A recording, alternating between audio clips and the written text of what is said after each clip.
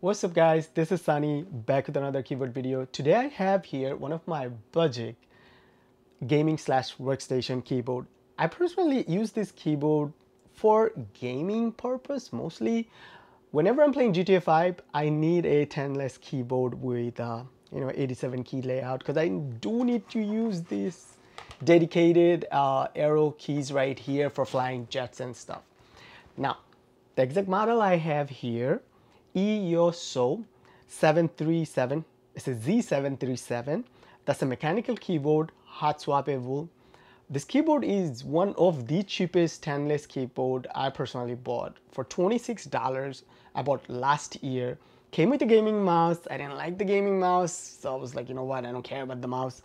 I did change these keycaps. I picked up these red keycaps from Amazon for around like $15. These are PVT keycaps. This keyboard actually came with all white keycaps. So today what I want to do, I want to get rid of these blue switches this keyboard comes with. And these blue switches are annoying. Like, I really don't like these blue switches. As you guys can see right here, this keyboard does come with blue switches, and blue switches are really loud. I kind of find blue switches are really annoying to type, especially late night and when everything is quiet and I'm just like typing or playing game with this keyboard. It's kind of annoying. So you guys can hear the blue switches right here. You know how these blue switches sound.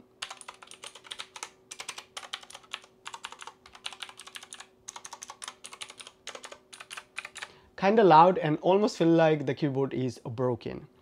Now this keyboard is really plasticky, it does flex, it's not one of the it's not one of the fancy keyboard you can buy, but I personally think this keyboard is one of the cheapest 10-less 87 key layout keyboard you can buy. I don't know if this keyboard is still available on Amazon, but it's a pretty good keyboard. It's a pretty good keyboard. Other than there's two cons. The one is the blue switches. These are really loud.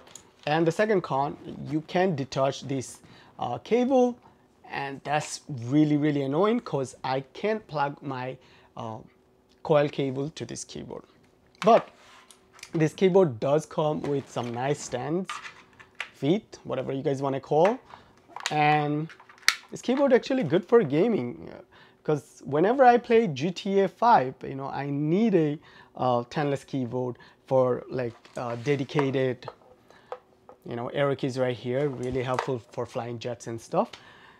All right, so I picked up some cheap switches from Amazon, and I also picked up these switches last year, and I never got time to make this video and show you guys, but I picked up these, I believe, Magic Refiner. These were really cheap. I bought these two 45 switches, each box had 45 switches for $12, and now only one box of 45 switches will cost you around $12. I believe these are linear switches, get around 3-pin switches. So let me remove these keycaps and install these switches real quick so you guys can see how good this budget keyboard will sound. All right, so here you guys can see the switches, the one I will install right now. This also comes with 3 pins. Let me show you. Some of these are slightly bent, so I have to adjust these pins before install. So I got a really good deal. I only paid $6 for 45 switches. For two box right here, for like 90 switches, I paid around $12. But currently this switch is going for, like 45 switches actually going for $12.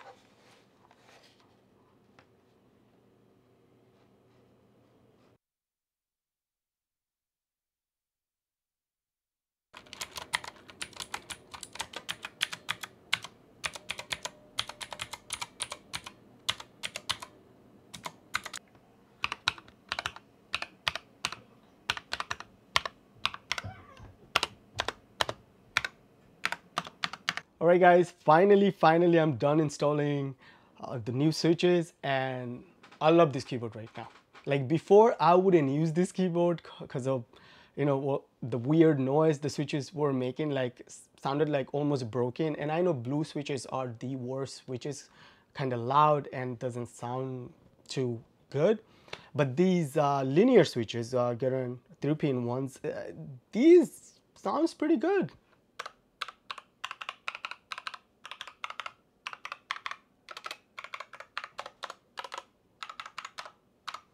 I love it. I love this keyboard right now. Seriously, like I will personally use this $26 keyboard right now for everyday work or gaming purpose. Before I didn't use it because it didn't sound right. This keyboard doesn't have like RGB lights, you know, only comes with like what, like blue or hyper white. Does have some RGB on the side, but I don't think you can change the colors. I don't know. But other than that, the keyboard is performing really well. I did test all those switches with the keyboard tester. All the switches working. One or two of the switches didn't work because I bent the pin when I was installing it. Other than that, this keyboard is working flawlessly. I love it, guys. I love it. All right. There'll be a link in the video's description, the keyboard link and the switches I used. I used those Magic Refiner, the linear switches, and these sounds pretty good. These are pre-loop, get around 3-pin. You can pick up these switches, 45 switches for $12, and I still think it's good. I kind of got crazy deal. I bought 2 boxes of 45 switches for around $12. But still, even you buy 45 switches right now for $12, it's still a great deal. You are not going to, you know, make mistake buying these switches. But one thing about these switches, I don't know, you know, maybe every other switches are kind of like that, aftermarket ones. The pin, like it was kind of easy to break. Like if you push those pins around, like, you know, like a couple times, those pins will break. And I had to make sure, like whenever I'm installing those switches, I had to make sure, like, you know, I line up the pin before I, you know, press the switches in.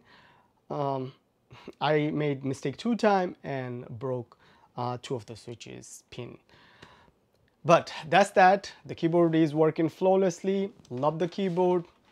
The only thing I don't like about this keyboard, I can't detach this cable. But other than that, guys, for $26, this baby sounds really good. All right, guys, let me know what you guys think. If you guys have any question, leave your question in the comment section. If you do like my video, don't forget to give this video a thumbs up and don't forget to subscribe.